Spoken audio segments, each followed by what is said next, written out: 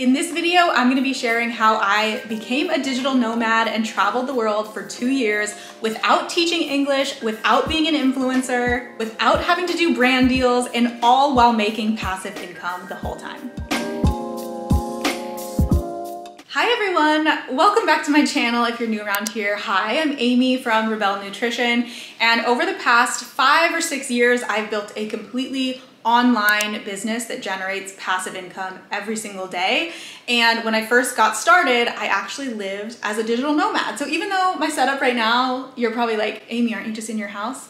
Yes, I am in my house, but I used to be a digital nomad. I was a digital nomad for 2 years, traveled over, I think, 20 different countries, worked from wherever I was, made my own schedule. I did not have to coordinate time zones with clients or become an influencer or leverage brand deals or teach English or any of the other things that if you're looking into becoming a digital nomad, you've probably seen as like ways to make money as a digital nomad. So if you're like me, if you're like I was and you're like, I don't want to do any of those things, but you still want to travel, you want to make passive income, you want to create your own schedule, you want to work from wherever, this video is for you. So just a little insight into my life now. I think especially because a lot of people think like, oh, if you're living as a digital nomad, like you're kind of a budget traveler and like it's hard to make enough money to get by. Like, let me just break that stigma for you because I created, while I was a digital nomad, I created literally the most profitable business I could have ever imagined, and I was able to still do that while working from wherever. So now I live in LA. I obviously don't travel full time anymore. I still travel as much as I want to, but I kind of enjoy having a home base now. My business generates anywhere from 100K up to 600K per month. Yes, per month, okay? And this is all something that I built, reaping the benefits of passive income now, but this was all something that I built while I was living as a digital nomad. So before I became a digital nomad, I remember looking into all the different ways to make money as a digital nomad because it was always my dream to like travel the world, work from wherever, and have that freedom lifestyle that I saw on Instagram. And all the options that I saw just sounded terrible. So like you've probably seen like the option to teach English, but in that way you have to go through this big certification, you have to do practice obviously, and then they kind of just assign you a random country and you have to just stay there for like 6 months or something. So I was like, don't want to do that.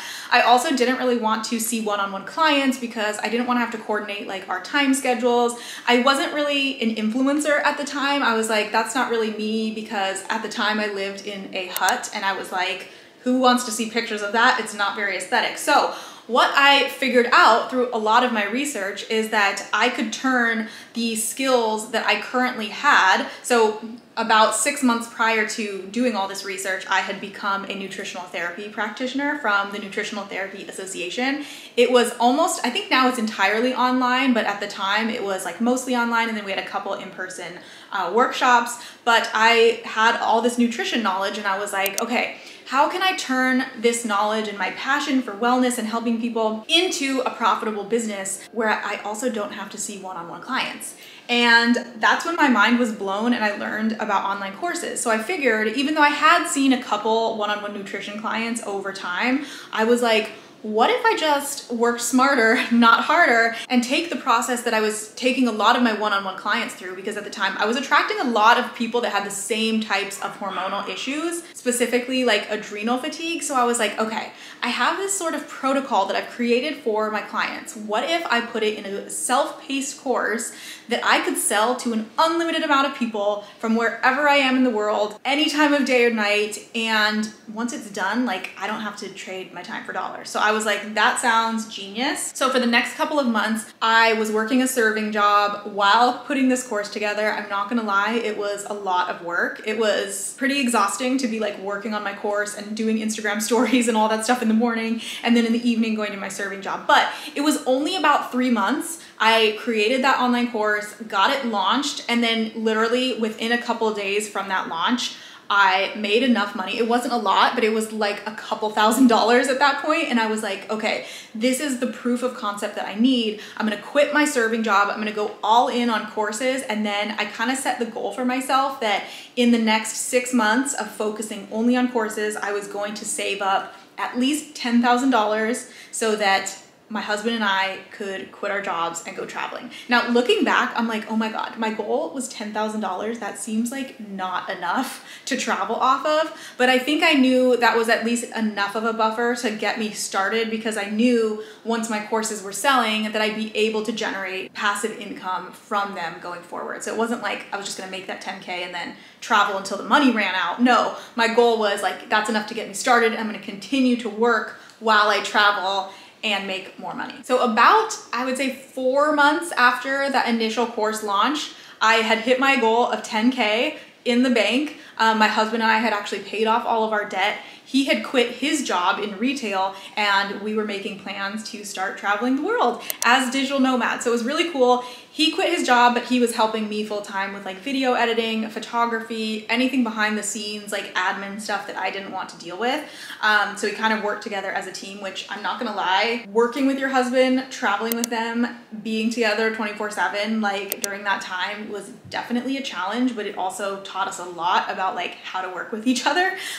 So definitely, you know, just advising anyone out there, like working with your partner can be challenging, but it also can be really amazing if you both are able to have that flexibility. So once we started traveling, the first places we went to as digital nomads were in Asia, Southeast Asia, because as a digital nomad, your money can go so far in Southeast Asia. So we went to Thailand first. I think we spent about a month there. And honestly, Thailand is probably one of the top places to be a digital nomad, just in terms of like your money being able to go a long way if you don't have a lot, but also in terms of the amount of other digital nomads that are there and like the places. Now, it obviously depends which cities you go to, but like Bangkok or Chiang Mai, any of the big cities have a lot of like co-working spaces, fast Wi-Fi, all that stuff to facilitate your ability to work. And then you can travel really easily from those cities in Thailand to like other areas of Southeast Asia. So what our kind of plan was, like I said, we spent the first month in Thailand, and my goal was kind of like, okay, I want to travel. I want to go to like the beaches of Thailand. I want to go to the little islands, and I want to really split my time between like enjoying the sights, but then also, you know, every week or so, we need to find a place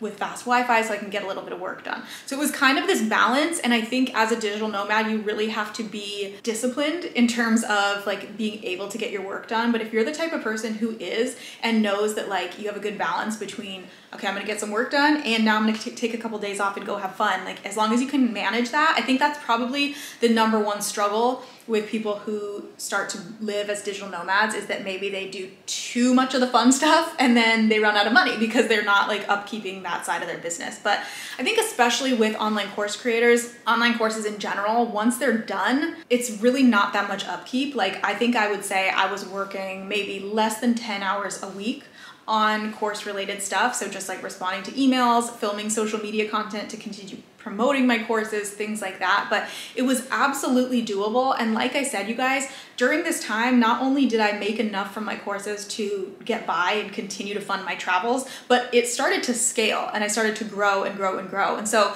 even if you go back, I guess I wasn't really vlogging too much at this time, but I know there are some videos like way back on my channel that showed like a couple of the places that we went to. We started in Asia, obviously we were like super budget traveling, but over time you can kind of see the progression. After Asia, we then went to Europe and we're like staying in a little bit nicer places, and then we'd go somewhere else and stay a little bit nicer. And it was like kind of this consistent up level of like, oh, my business is making more money, more money, more money. We're gonna stay in nicer places, nicer places. And then after 2 years of that, and you guys, over that time, like I said, we went to like 20 different countries. Bali was a place that we went to for a long time, and I loved Bali. It's also a great place for digital nomads. Europe is definitely more pricey. Like if you're on a mega budget to start, I would probably recommend starting in Southeast Asia, but if you can afford it, like Europe is just amazing. But then after about 2 years of living out of a suitcase, traveling, never knowing where we were gonna go or like having a plan very far in advance, I think I just got to this point of being so tired of traveling, like physically tired. I was like, I need to have a home base and just know where I'm gonna be for a couple of months and sleep in the same bed that I know is comfortable and like have access to a Whole Foods and all those amazing, like, and access to a doctor. These are things that like you don't realize until you become a digital nomad living in other countries, is like how much we take for granted the ability to just go to the grocery store and be able to pick up like a bottle of lotion and just know that it's not conditioner. You know what I mean? Like you're able to read it and be like, oh my God.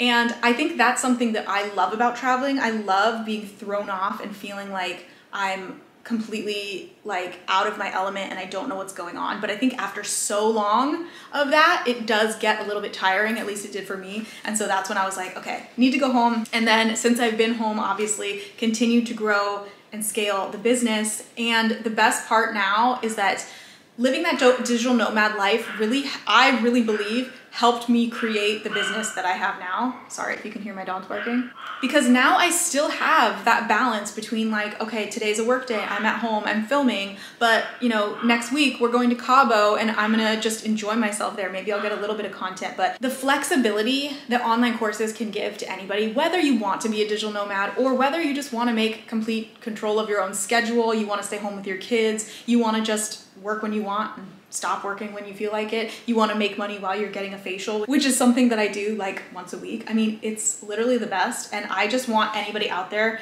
who is like dreaming of having that lifestyle, dreaming of having that experience of freedom and making money, just know that you can do it.